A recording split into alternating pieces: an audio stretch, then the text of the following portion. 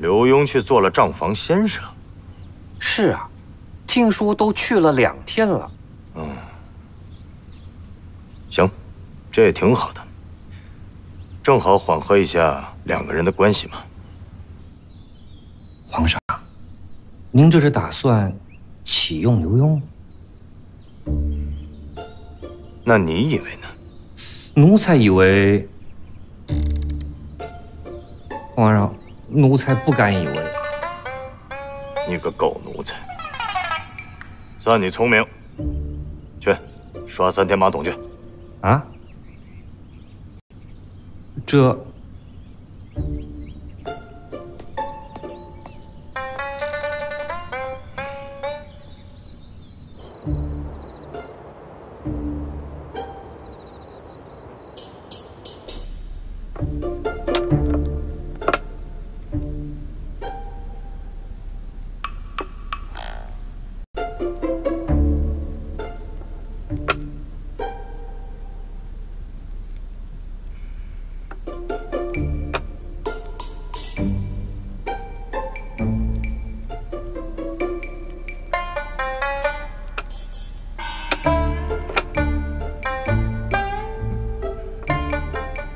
将军，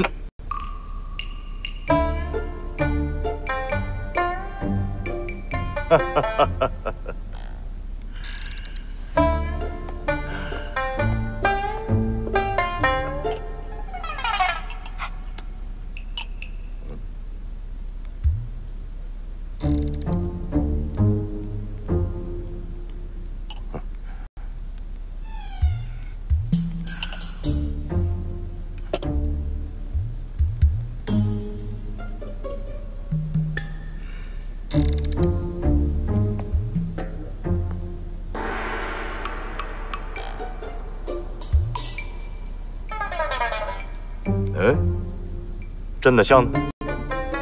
皇上的像早没了？你别装糊涂，真的像一直在棋盘上放着呢，怎么忽然不见了呢？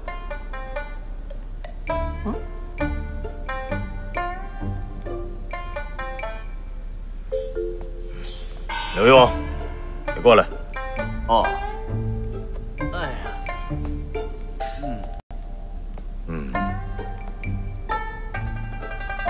你以为朕没了这个相，这盘棋就肯定输了吗？启奏皇上，草民一直跪在那儿，可没看见棋局，也不知道谁输谁赢。但我猜皇上可能是因为这个相能给您解围。真是自以为是。皇上所言极是。一个相嘛，又过不了河，就走那么几步，没啥大用。可是皇上要知道，这个相一没了啊，马跟着就不灵，马一不灵，那车也没什么用了。况且此局，我猜皇上一定是以防守为先。既然是防守的话，怎么能丢了相呢？是吧？哥哥，这盘棋就算你赢了，明天再打赏你，回去歇着吧。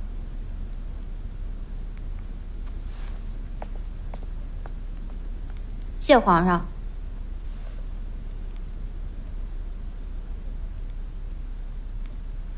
送送哥哥。是。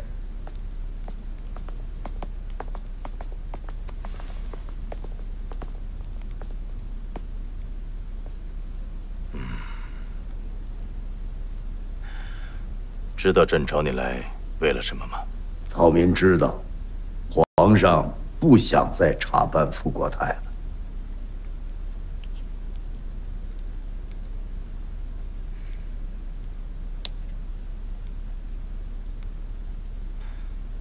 这么说，你还一直查着他呢？草民若是不查，皇上怎么会叫我来呢？皇上。草民想向皇上求证一件事。刘墉啊，你这么聪明，有什么事情还要向朕求证的？草民实在没有时间再揣测圣意了，求皇上明示吧。那你想要求证什么呀？皇上因何不查办富国泰呢？朕不都已经说过了吗？事关皇族脸面，不要轻举妄动啊！仅此而已。皇上可知刘墉为何要查办富国泰吗？你不是一直说他徇私舞弊、贪赃枉法吗？这仅是其一。难道你还有别的用意吗？刘墉想为皇上分忧，朕有何忧要你分担呢？皇上，如今朝堂之上徇私舞弊、结党营私，这就是皇上的忧啊！这个朕早就知道了。自古以来，历朝历代，朝臣们都是拉党结派，只要不妨碍大体，随他们去吧。如果不伤大体，尽可放之任之。皇上，如若成了气候，启奏皇上，自从圣上外放臣至山东，任钦差大臣，彻查假传圣旨一案，刘墉日夜揣摩圣意，不敢有丝毫倦怠，直至臧海坤一案浮出水面，我才彻底明白圣意。原来皇上是想用我敲山震虎，我想我还是完成了圣命的。但是刘墉在山东发现山东官场黑暗之极，贪腐现象严重，臧海坤一案疑点颇多，所以我主动请求皇上让我留在山东任知府，彻查此案，还给山东百姓一个青天。这么说的话，已经有什么线索了？启奏皇上，富国泰等贪腐的大量银钱已然运往京城，分别藏在京城10几家钱庄名号。微臣想以此为线索，顺藤摸瓜，彻查真相，替皇上分忧。好，那明日早朝，朕就将你官复原职。万万不可，皇上！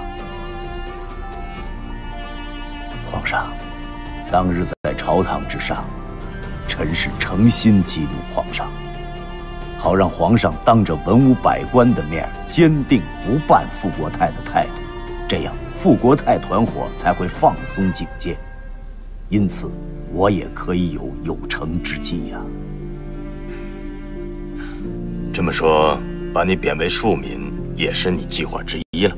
那倒不是，皇上，我以为皇上给我降几级或者赶出督察院，谁知道这会儿我那个岳父啊，突然又假装聪明。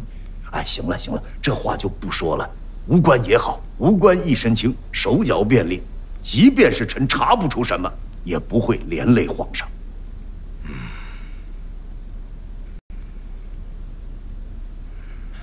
刘墉接旨。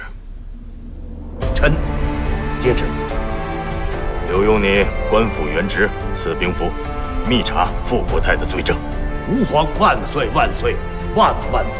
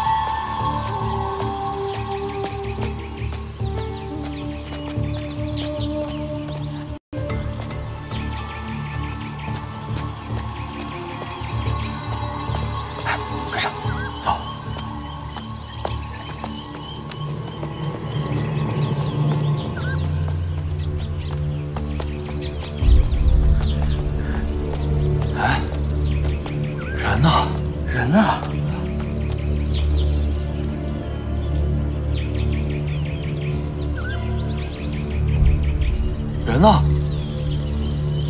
这家伙难道会钻地术不成？这也没见到入口啊！咱们也别瞎找了，回去跟贺世伟商量商量，免得打草惊蛇。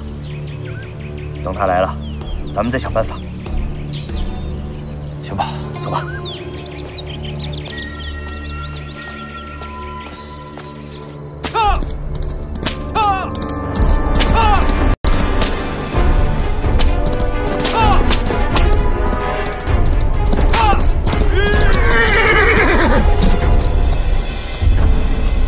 这就是傅国泰给他父亲的回信。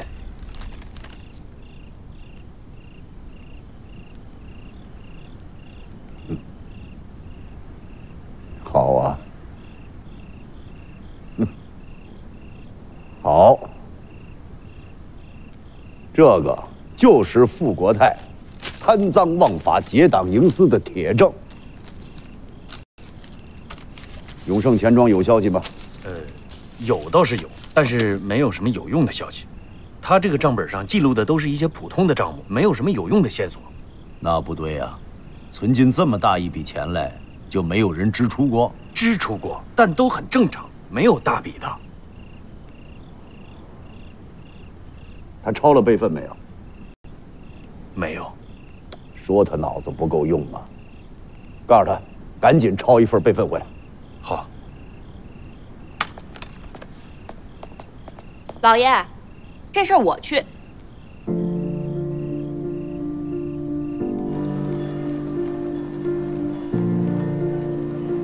什么？你有存？怎么不可以啊？我高兴。好，那还是兑换成银票。对，都换成银票。行，您二位请坐，稍等一下，我再给您算一下。快点啊！哎。老板，你这连口水都没有啊！哦，对不住啊，伙计，伙计，哎，快给二位小姐上茶。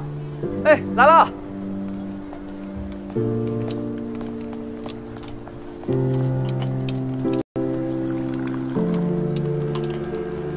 抄个账本备份，晚上送出来。二位喜欢用啊？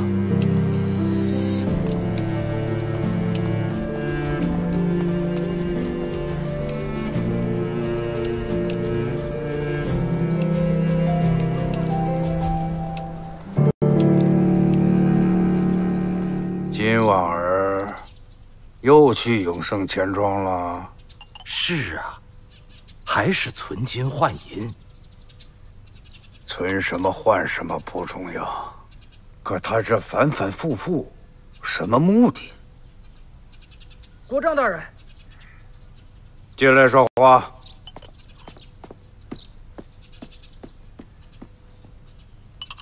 国丈大人，有什么事儿？国丈大人。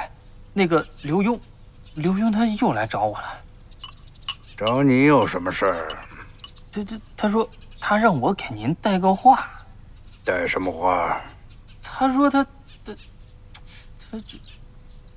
有话赶紧说，有屁赶紧放。是。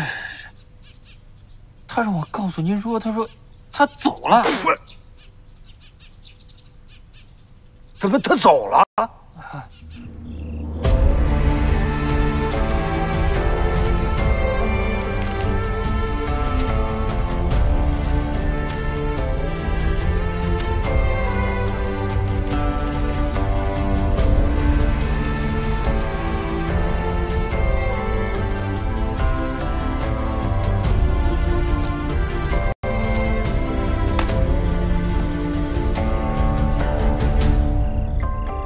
大人，有什么线索了吗？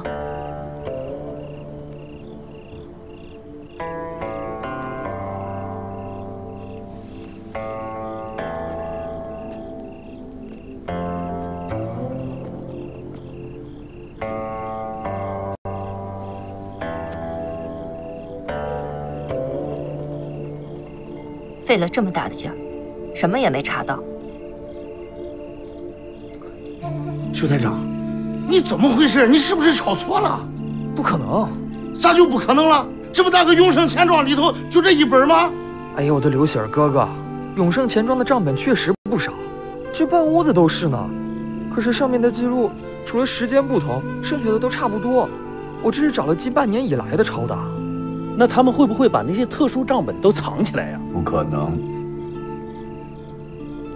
根据登封镖局的账本，傅国泰是把所有赃银藏在了京城10数个钱庄里。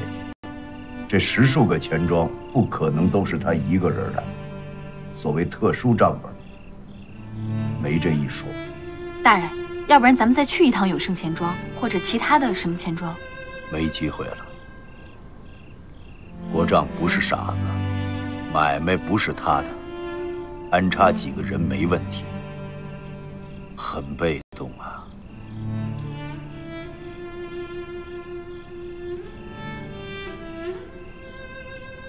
行了，都别跟霜打了似的，去歇会儿去吧。我一人琢磨琢磨。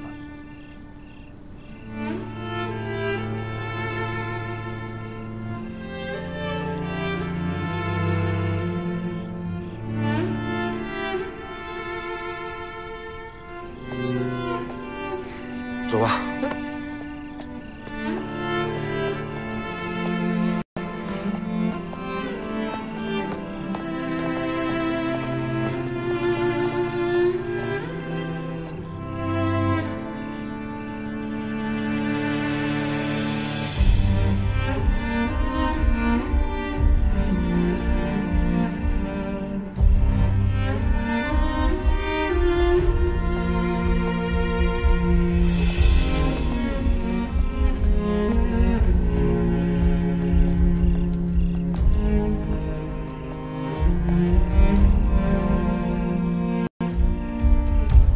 这么大笔的赃银，傅国泰不放在山东，反而聚集到京城来，一定是另有用途。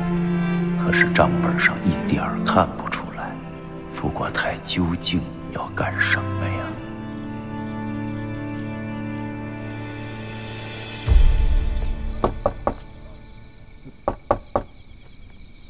来了。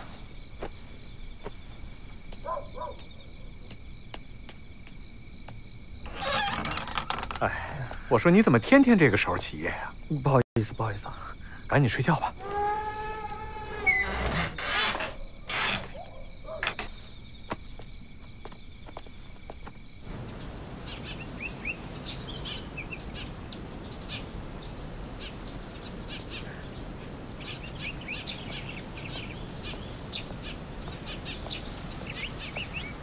秦大哥，困不困啊？没事。那你辛苦了。哎，二姐。夫人。一晚没出来。就是啊，在里面待了一宿。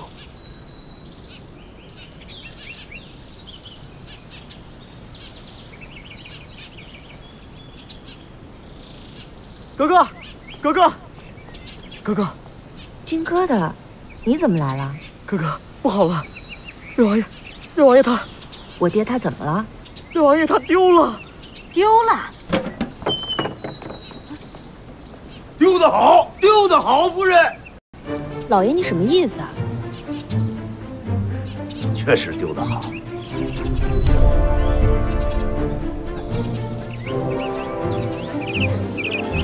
六王爷不会无故失踪，一定是被什么东西吸引着迷而流连忘返。那么吸引六王爷的人也一定会格外关注我的动向，我就去鸟市找六王爷，跟踪我的人也就一定会给我们线索。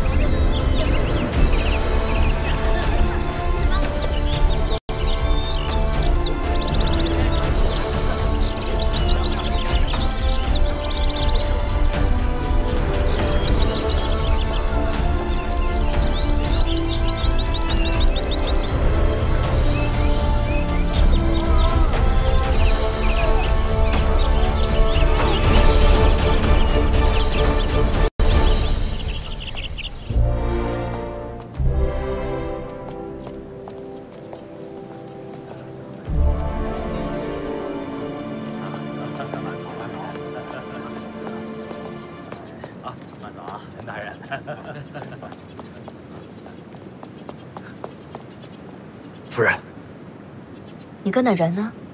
就那个。哪个呀？和国丈说话那个。时间刚刚好。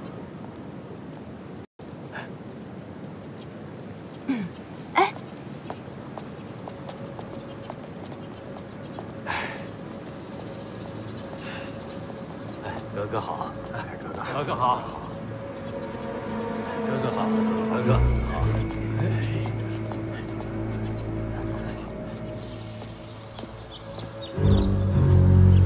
傅大人，大人果真是料事如神呐！那刘墉真的去了鸟市。那个刘墉啊，太聪明了。他一旦得知六王爷不顾府上那些视若珍宝的鸟儿数日未归，定会怀疑六王爷另有新欢。再联想满朝文武如今尽被拉拢，他完全有理由怀疑六王爷也在其中。所以说他今日去鸟市，看似是调查线索，实则是给家父来了一招投石问路啊！是小人疏忽了，求大人责罚。责罚你没用，估计家父已经把路给刘墉指明了。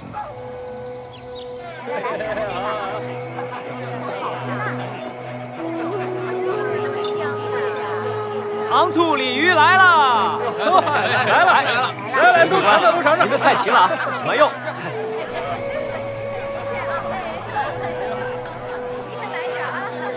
侯先生，您说咱这儿平时不都只接待有预定的客人吗？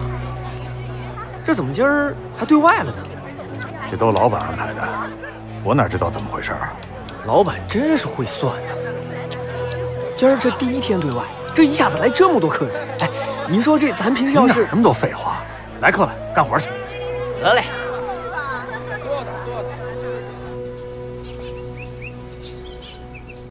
养鱼的地儿。是吃鱼的地方，是一个专门烹制鱼宴的酒楼。这跟养鸟也不搭嘎呀。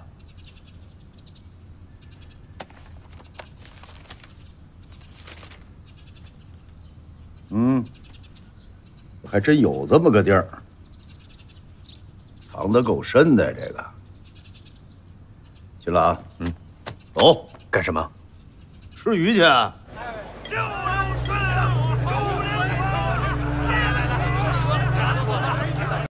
快快，鱼来了！哎呦，二位爷，您吃点啥？老姐，哎，你们这地方有清静点的地儿没有啊？有，咱这儿有雅间儿。啊，那就雅间儿。哎呦，二位爷，里边请。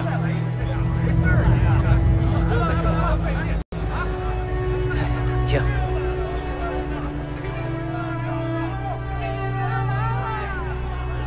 小二，怎么了爷？你们这雅间儿都没人啊？啊？哎呦，咱们这地儿平时来的那都是。哎呦，掌柜的，你去忙别的吧，我来招呼这两位贵客。哎，得嘞。不好意思啊，这个店小二是新来的，怕有些规矩啊说不清楚。有，爷吃遍了京城，还不知道上你这儿吃饭啊还有规矩。其实也不是什么规矩，就是我们这儿有些雅间啊是额外收取费用的。哦，那说说吧，怎么个规矩啊？实不相瞒，爷您别看我们这儿地儿小，但是每日接待的都是达官贵人。就外面那些人，也是达官贵人啊。我说的是雅间儿。哦，好，那就见识见识您这雅间儿啊。请带路。那请啊。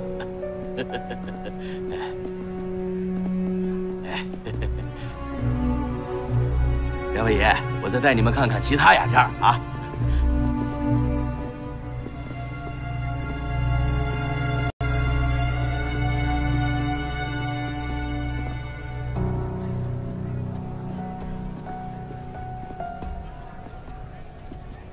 你这也没什么呀，雅间应该别有洞天呐。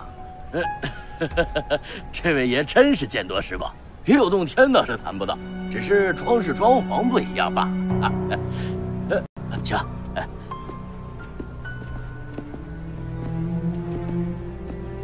你说你这有什么呀？啊，掌柜的，哎，把你特色的雅间拿出来，让我们见识见识啊！哎，两位爷这边请。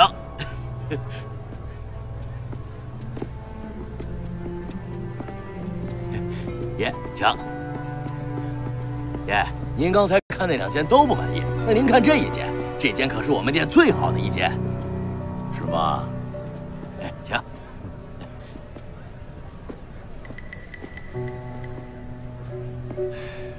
这怎么了？这不就是个雅间吗？啊，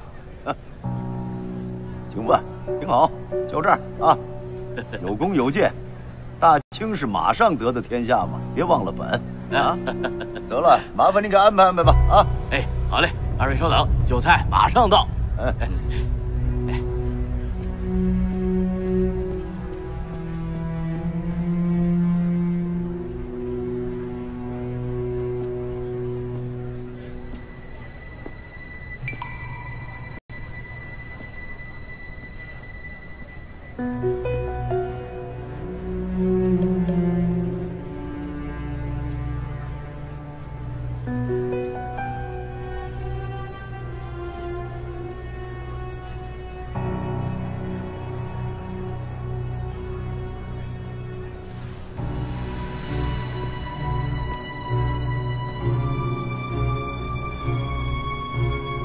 别乱动！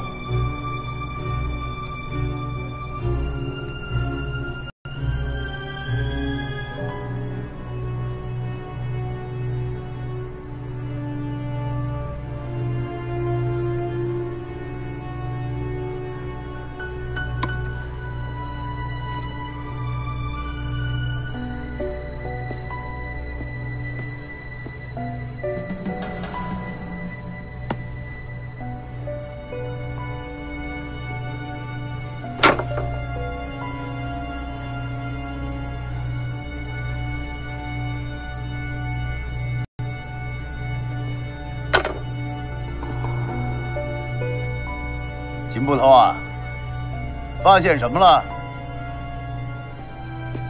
大人，还大人什么呀？我刘墉现在就是平民老百姓，等皇上给官复原职了再叫大人啊。坐下吧，今儿来都来了，咱们敞开吃，敞开喝啊。您说刚才那小二，他也没问咱们要吃什么，他上什么菜啊？鱼池嘛，你当然是吃鱼了呀。上什么鱼啊？看吧。上菜呀！鱼来喽！二位客官，久等了。您的鱼，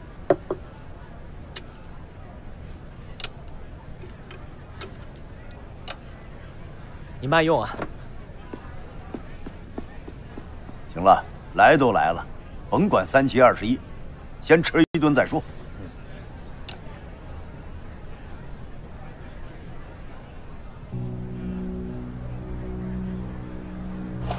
慢点，你切着手。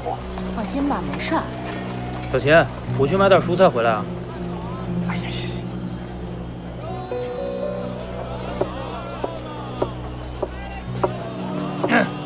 忙着呢。嗯，对。收东西。小秦，我出去一趟有点事儿，马上回来，你小心点。嗯，好，我知道了。小心啊。好。俩傻劲，哎，别管。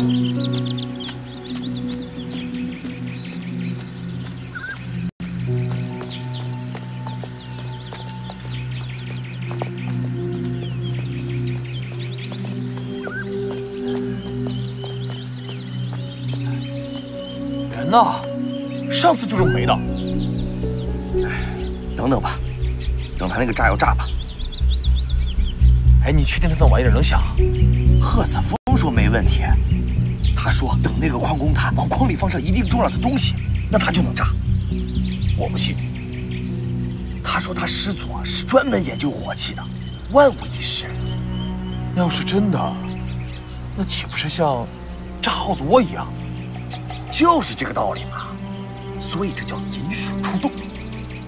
这招够绝的了。哎，你说这一炸能炸出多少耗子出来？你管他能炸出来多少呢？贺子峰说了，只要那一响，他就带着人把他们全部给围上。带人来啊？那人呢？这不还没来呢吗？等炸了才来呢。你着啥急呢？你这人太笨，怎么叫都叫不回。炸了炸了！怎么就一个人呢？不知道啊。哎，走走走走，快！不是，等会儿。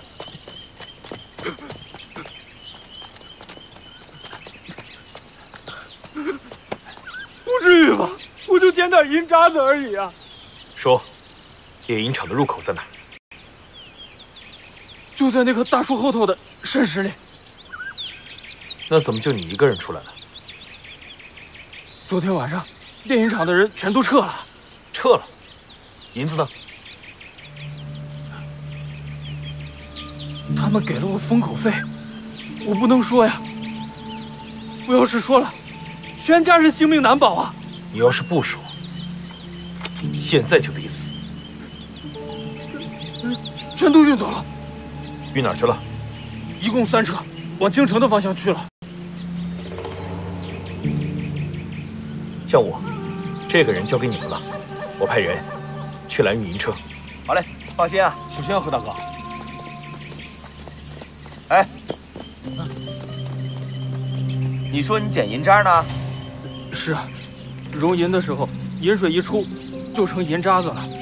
我捡些银渣子，回去还可以熔炼成银块。那你什么意思啊？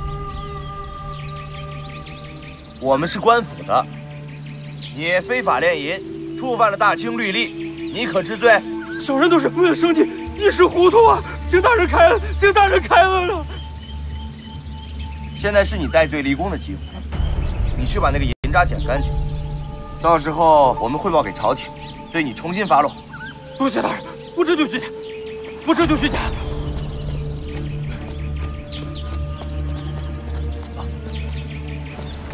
走，快点，快点！快点！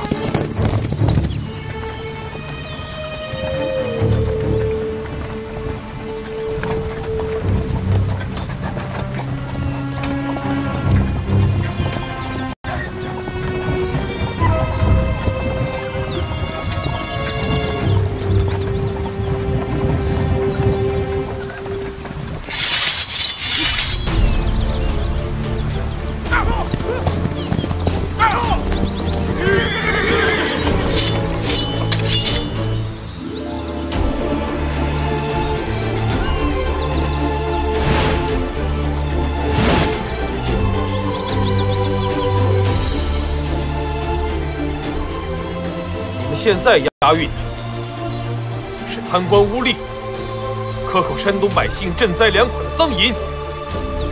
根据大清律例，这可是死罪。尔等快快束手就擒，否则格杀勿论。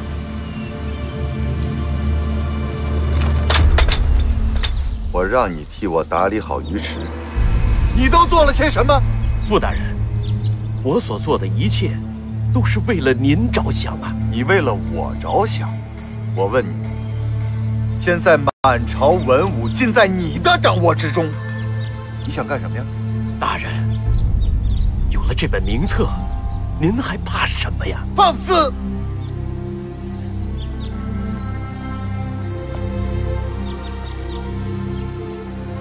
我警告你，魏警员，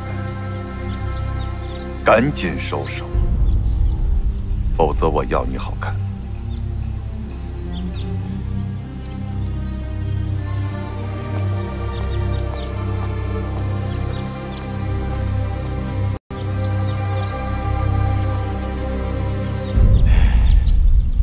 回音壁，我倒是听说过，就那声音能通过墙体传到很远的地方。也没多远，最远不过几里。老爷，这鱼池还有回音壁啊？哎，都是仿造的，效果差不多，传个10丈8丈的应该没问题。大人，那您都知道有人偷听，怎么还把咱们的目的给说出来了？你以为我不说他们就不知道吗？蒙南姑娘，咱们能活着走出鱼池就算不易。您是说楼下那帮食客有问题？你不觉着奇怪吗？我没看出来啊，大人。老爷，你是怎么看出来的？听出来的。他们划拳喊的号子不对，京城人划拳一般都是666啊，666啊，没有喊66顺的。什么人喊66顺呢？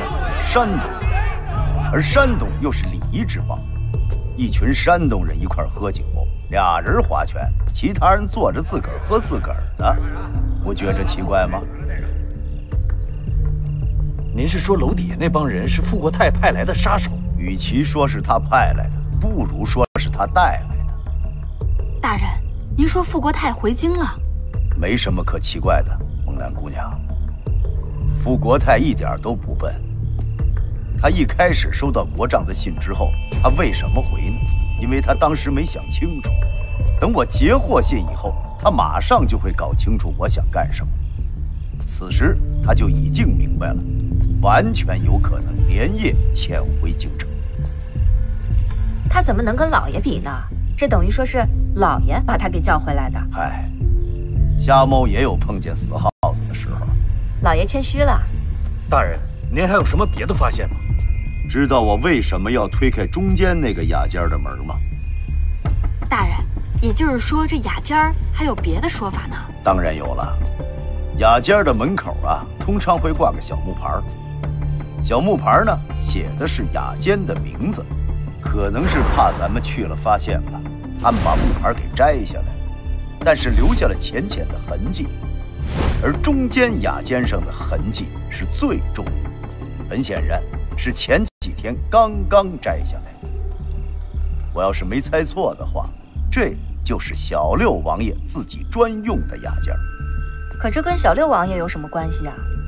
因为小六王爷在前几天刚刚被贬为贝勒，而小六王爷最喜欢什么呢？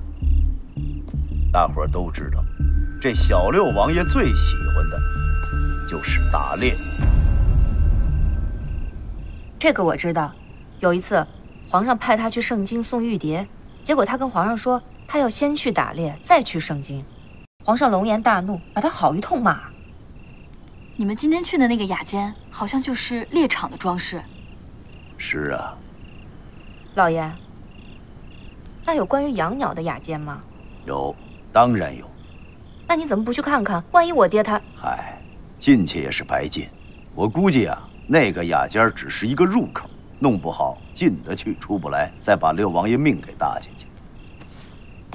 皇上不是给你兵符了吗？那你就派兵去搜啊。没有真凭实据，反而打草惊蛇。那你就不管我爹了？管呐，怎么能不管呢？这不是想法子吗？有什么办法呀？就天天回来一直看那破账本。你都说了，这账本里查不出什么证据来了，你还能看出什么花来呀？哎，你别说，夫人，我还真看出花来了。今儿啊，让你写的字儿写好了吗？写好了，老爷。我看看，这是你写的？对呀，这就是我写的。那好吧，大伙儿看看啊，鱼池、凤屋、熊山、虎厅。这个鱼池啊，就是卖鱼的酒楼啊；凤屋呢，胭脂铺；哎，熊山呢是古玩店；这虎厅啊，就是个大澡堂子啊。但是这个4个字很有意思：鱼、凤、熊、虎。鱼跃龙门，凤舞九天，雄才大略，如虎添翼。鱼跃龙门，那就是与龙同族啊。与龙同族还隔着一门，这是什么人呢？我爹，啊不，是王爷。哦，鱼池就是拉拢王爷的地方。那这凤屋就是专门拉拢后宫妃子的地方。那这雄才大略、如虎添翼，就是指文武百官。说对了，这就是傅国泰在京城整个的布局，所有赃银都花在了这4个地方。当然，这仅仅是从永盛钱庄的账本上看出来的，我相信其他账本一定还有。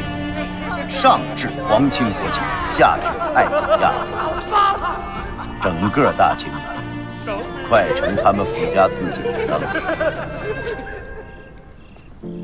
之前啊，我还跟皇上聊天，说除了利益与威胁之外，还有什么能让一个人屈服呢？